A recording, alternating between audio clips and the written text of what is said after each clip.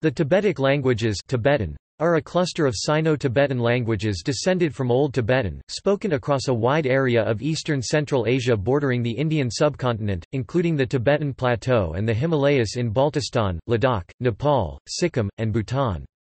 Classical Tibetan is a major regional literary language, particularly for its use in Buddhist literature.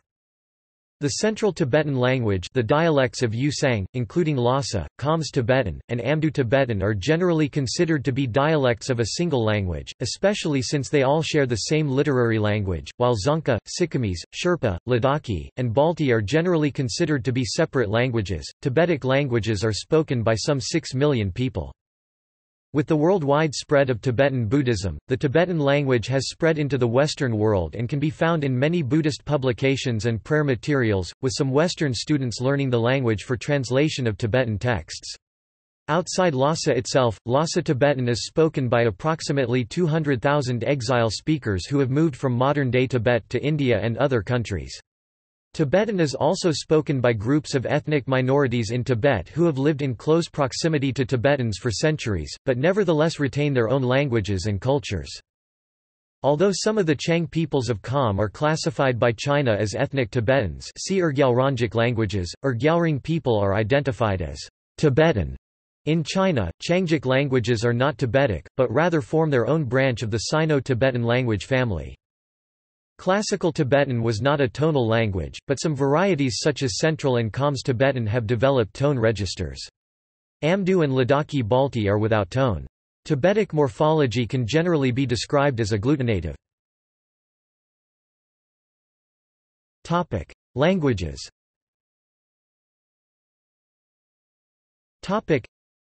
Nicholas Turnedra 2008 describes the language situation of Tibetan as follows: based on my 20 years of field work throughout the Tibetan language area and on the existing literature, I estimate that there are 220 Tibetan dialects derived from Old Tibetan and nowadays spread across 5 countries, China, India, Bhutan, Nepal and Pakistan, which may be classed within 25 dialect groups, i.e. groups which do not allow mutual intelligibility. The notion of dialect group is equivalent to the notion of language but does not entail any standardization.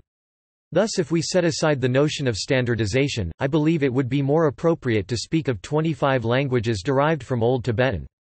This is not only a terminological issue but it gives an entirely different perception of the range of variation.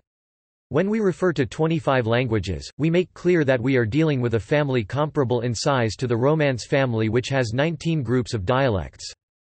The 25 languages include a dozen major dialect clusters: Central Tibetan Yusang, Khams, Chamdo, Sichuan, Qinghai, Yunnan, Amdo, Qinghai, Gansu, Sichuan, Choni, Gansu, Sichuan, Ladakhi, Jammu and Kashmir, Balti, Gilgit-Baltistan, Burag, Jammu and Kashmir, Lahuli Spiti, Himachal Pradesh, Dzongkha, Bhutan, Sikkimese, Sikkim, Sherpa, Nepal, Tibet, Kyiering Kagate, Nepal, Tibet, and another dozen minor clusters or single dialects, mostly spoken by a few hundred to a few thousand people.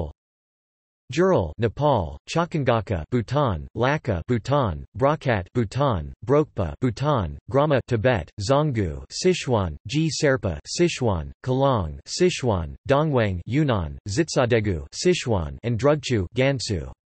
In addition, there is Bema, which retains an apparent Changic substratum and has multiple layers of borrowing from Amdo, Khams, and Zonggu, but does not correspond to any established branch of Tibetic. The more divergent dialects such as this are spoken in the north and east near the Changic and Urgyalrangic languages, and some, such as Kalong, may also be due to language shift. The Tibetic languages used for broadcasting within China are Standard Tibetan, based on the Yu dialect of Lhasa and used as a lingua franca throughout Yusang, Khams and Amdo. Classification.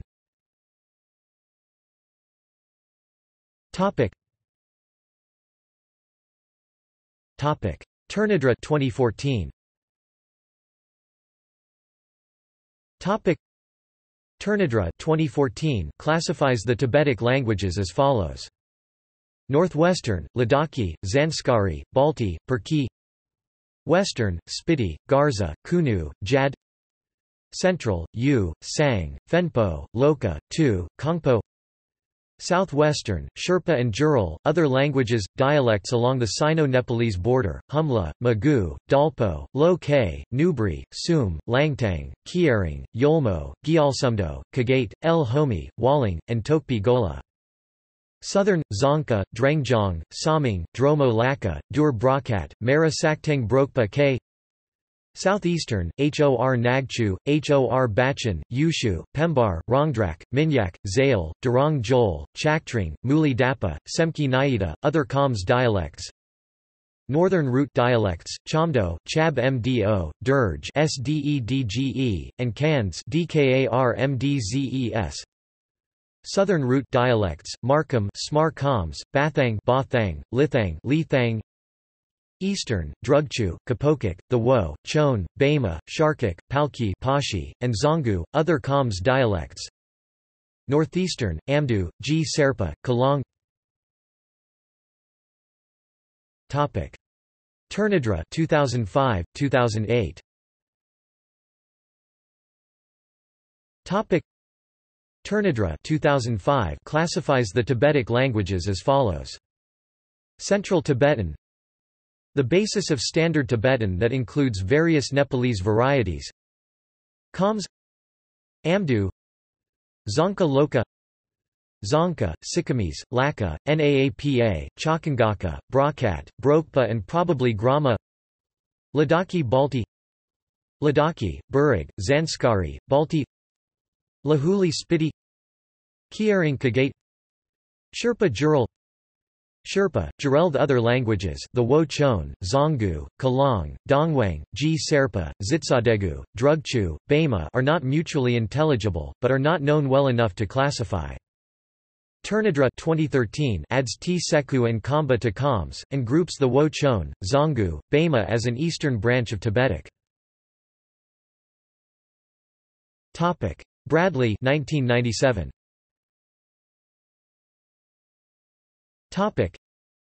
According to Bradley, the languages cluster as follows: dialect information from the Tibetan Dialects Project at the University of Bern. Western Archaic Tibetan non-tonal, including Ladakhi, Balti and Burig. Amdu Tibetan including the Wo-Chon non-tonal. Khams Tibetan tonal. Western Innovative Tibetan Lahuli Spiti slightly tonal. Dialects of Upper Ladakh and Zanskar, of the Northwest Indian Border Area Lahal and Spiti District and Uttarakhand, and of Zanda County westernmost Tibet. Central Tibetan slightly tonal. Most dialects of Nari Prefecture in western Tibet, of the northern Nepalese border area in Nepal, Sang dialects of Shagatsi Prefecture, and Yu dialects Loka, Lhasa, etc. The basis of Standard Tibetan. Northern Tibetan slightly tonal. Dialects of Gurs, of Nagka Prefecture in north-central Tibet, and of Nankan County in South Qinghai considered dialects of Khams by Turnidra. Southern Tibetan slightly tonal. Grama language of Chumbi Valley in southern Sang, Sikkimese in India, Sherpa and Jural in Nepal, and various languages of Bhutan, Dzongkha, Brakat, Brokpa, Chakangaka, Laka, Laya dialect, Lunana dialect. Some classifications group Khams and Amdu together as Eastern Tibetan, not to be confused with East Bodish, whose speakers are not ethnically Tibetan. Some, like Turnidra, break up Central Tibetan. Phrases such as Central Tibetan and Central Bodish may or may not be synonymous. Southern Central Tibetan can be found as Southern Bodish, for example. Central Tibetan may mean Debus or all tonal lects apart from Khams. Western Bodish may be used for the non-tonal Western lects, while Western Tibetan is used for the tonal lects, or Bodish may even be used for other branches of the Tibeto-Kanauri languages. Writing systems.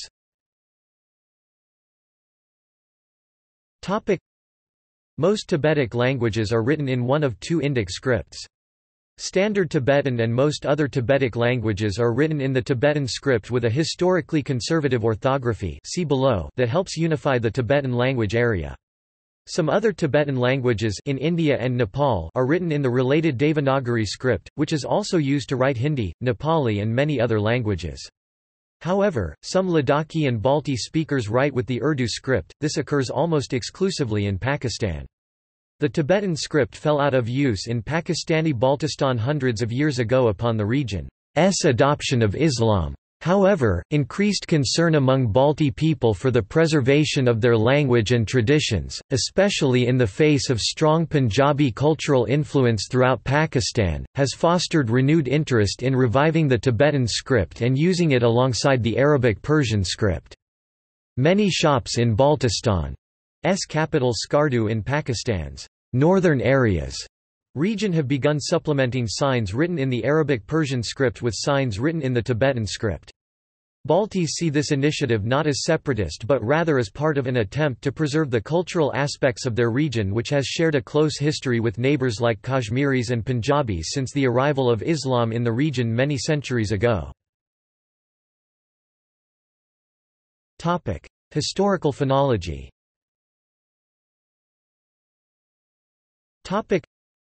Old Tibetan phonology is rather accurately rendered by the script. The finals were pronounced devoiced although they are written as voiced. The prefix letters assimilated their voicing to the root letters. The graphic combinations our and lh represent voiceless and not necessarily aspirate correspondences to r and l respectively. The letter was pronounced as a voiced guttural fricative before vowels but as homorganic prenasalization before consonants. Whether the gigu verso had phonetic meaning or not remains controversial. For instance, Srongbitisan Skampo would have been pronounced Sropan Zampo, now pronounced Smpo in Lhasa Tibetan, and Babs would have been pronounced Mbaps, pronounced Bap in Lhasa Tibetan. Already in the 9th century the process of cluster simplification, devoicing and tonogenesis had begun in the central dialects can be shown with Tibetan words transliterated in other languages, particularly Middle Chinese but also Uyghur. The concurrence of the evidence indicated above enables us to form the following outline of the evolution of Tibetan. In the 9th century, as shown by the bilingual Tibetan-Chinese Treaty of 821–822 found in front of Lhasa's Jokhang, the complex initial clusters had already been reduced, and the process of tonogenesis was likely well underway. The next change took place in Sang dialects. The Ra tags were altered into retroflex consonants, and the Ya tags became palatals. Later on the superscribed letters and finals D and S disappeared, except in the east and west. It was at this stage that the language spread in Lahul and Spiti, where the superscribed letters were silent, the D and G finals were hardly heard, and as, os, us were I, oi, ui. The words introduced from Tibet into the border languages at that time differ greatly from those introduced at an earlier period. The other changes are more recent and restricted to U and Sang. In U, the vowel sounds a, o, u have now mostly umlauted to a, o, u when followed by the coronal sounds I, d, s, l and n. The same holds for Sang with the exception of l which merely lengthens the vowel. The medials have become aspirate tenues with a low intonation, which also marks the words having a simple initial consonant, while the former aspirates and the complex initials simplified in speech are uttered with a high tone, shrill and rapidly. Reconstruction.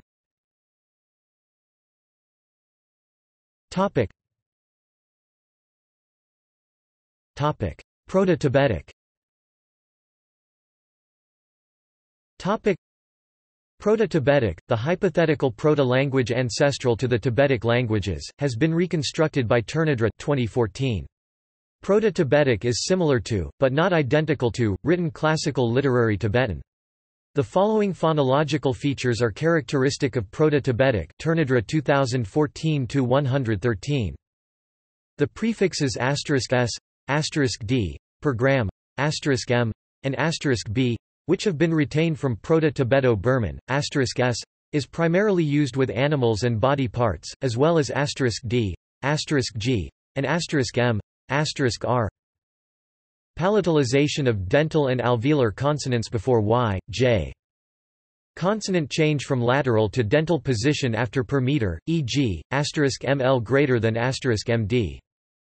Distinctive aspirated initial stops. This phenomenon is attested by alternating aspirated and non-aspirated consonants in Old Tibetan orthography. Examples include gcig tilde g chig, tilde, 1, fianchad tilde fiancad, tilde, from now on, c tilde chi, tilde, what, and cu tilde chu, Water. Reconstructed Proto-Tibetic forms from Turnedra 2014 include Pre-Tibetic. Pre-Tibetic is a hypothetical pre-formation stage of Proto-Tibetic. *Thai, *Li, *Xi were not palatalized in Pre-Tibetic, but underwent palatalization in Proto-Tibetic. Turnedra 2014-113-114. Posited sound changes from Pre-Tibetic to Proto-Tibetic include *Thai greater than ***, *Xi greater than ***, *Tsy greater than ***, and *Li greater than ***.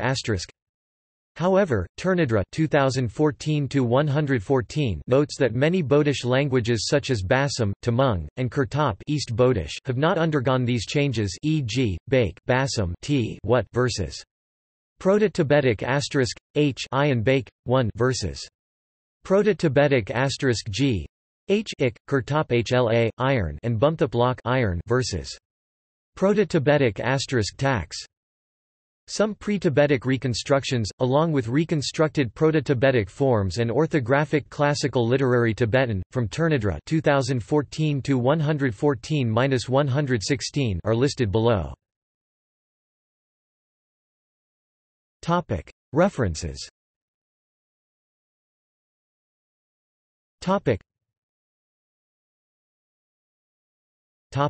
Further reading.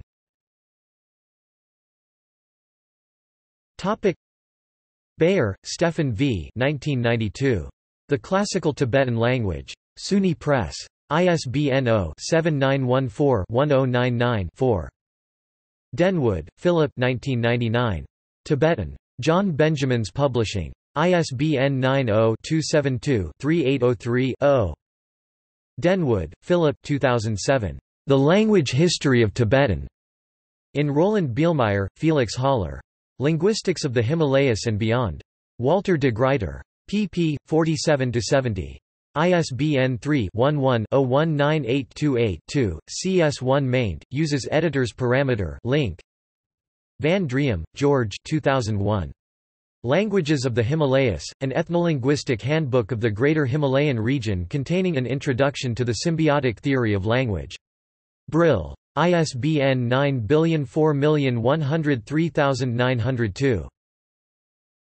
AHP 43 Amdo Tibetan language. External links.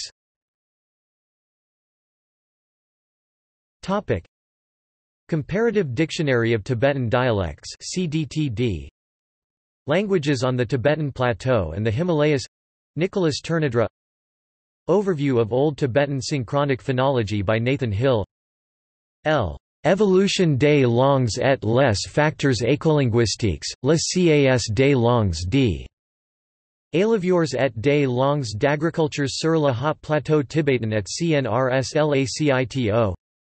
China's Tibet policy continued attempt at erasing Tibetan language.